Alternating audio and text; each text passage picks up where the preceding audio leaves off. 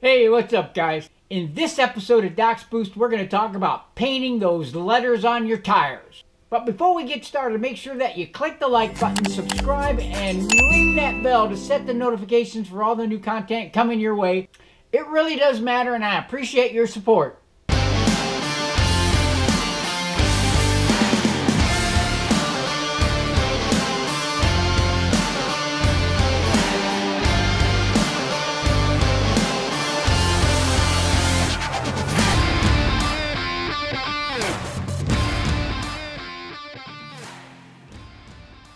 Painting day started with excitement and enthusiasm. We're gonna paint some tires, not just any tires, your Mustang tires, not just any Mustang tires, but the GT500 tires. We're gonna paint them Goodyear Eagle F1 supercar tires. We're gonna take it from this and we're gonna make it look like this. So the first thing we gotta do, of course, is get the car up, take the tires off, and wash those tires, and then we can start the paint. And I'm pretty excited about that. I've been wanting to do it for a long time. Today's the day. But it wasn't long before my plans turned upside down. Not only did I not have enough paint by a long shot, I found out how frustrating painting tires with paint pens really is. Paint pens trick you into believing you got this, only to find out you don't got this. But before we talk about the actual painting of the letters on the tires, let's talk about finding more paint pens. Because I had to do that in a hurry. I thought the 3-pack that I bought from Amazon was going to be plenty of paint. I soon discovered that that would not be near enough paint. I found myself running around town in search of more tire paint, and this is what I found, including the prices. To start with, the 3-pack that I bought from Amazon was this. And this paint pen, the Sipa SP110 paint pen, started the job, plunged 3 to 5 minutes to get the paint started, and the flow was really irregular. Cost $9.99 for a set of 3. At Michael's I found Craftsmart pens, just like this one, for only $4.99 each. This pen delivered varying shades of yellow, and the flow seemed more continuous than the Sipa pen brand. Painting was smoother, but not as smooth as the Pioneer from O'Reilly's.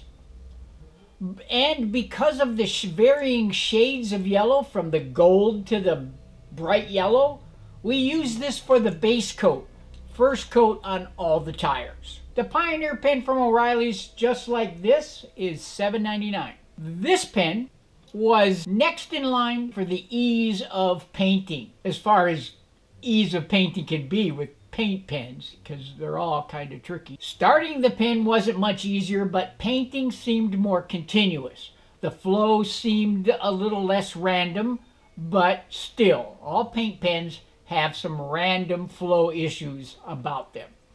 It produced less stopping and starting. Again, $7.99 from O'Reilly's. Then we have the Type S tire marker from AutoZone. In my opinion, and hey, I'm not getting paid for none of this, in my opinion, this was the best pen we used. This pen flowed the best, flowed the easiest, was easier to control, didn't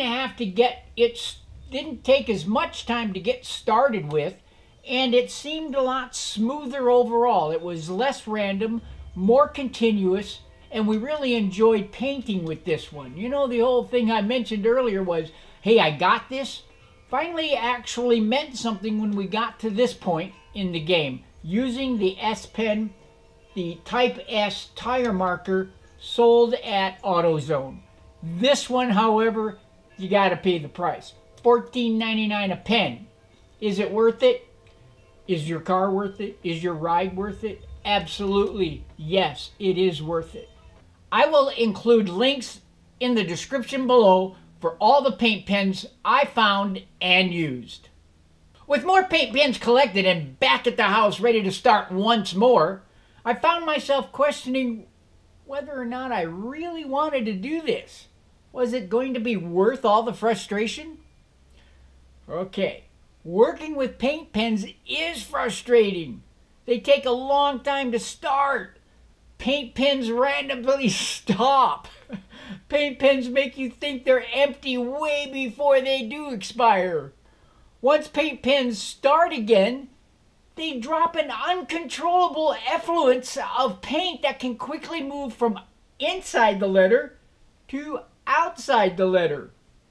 After a few letters, paint pens make you think, I got this. Not. Once you tell yourself that, the pen stops.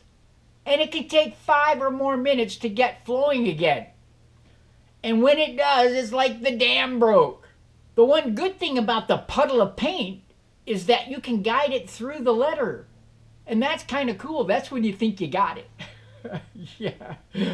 That's when you get that false sense of skill, because shortly after that it stops again and the whole mess repeats itself over and over and over again until all 4 tires were finally done. And when I say done, I mean done painting, because you're far from being done yet. Now that you have let the paint dry, and I used a hairdryer to speed this process up a lot. Once dry, it's time to take a razor blade and trim off the runoff to square up all the letters. Using the razor blade too early lifts the paint right off the letter. The result you don't want to experience. I'll guarantee you that. So make sure the paint's dry before you start using the razor blade. After the razor blade's cleaned up the tires look great. Amazingly great. The wow factor is set for sure. Just look how amazing that is. The tires were done 10 days ago. And now look at them. They all look cracked up close, which only means the paint shrinks with age. I'm planning to do each tire one at a time to fill in the letters again. How often will I have to do this? Well, I don't know yet. Will I ever do it again? Absolutely not. I'll buy my next set of tires with colored raised letters already. I'm not going to go through this again. Do I recommend it? Not really. Not unless you really got to have it. But just be prepared. Plenty of paint, patience, and touch-ups constantly are in your future. Is it worth it? Well, not for me. I'm going to say no. I give it a thumbs down. Only immediately after and at a distance does it look amazing. Up close, not so much.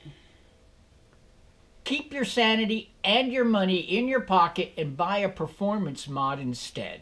Well, that's it for this episode, but before you leave, click the like button, subscribe, and ring that bell to set the notifications for all the new content coming your way. It really does matter, and I appreciate your support. I hope this helps your decision to paint or not to paint. And until the next episode, have a great day.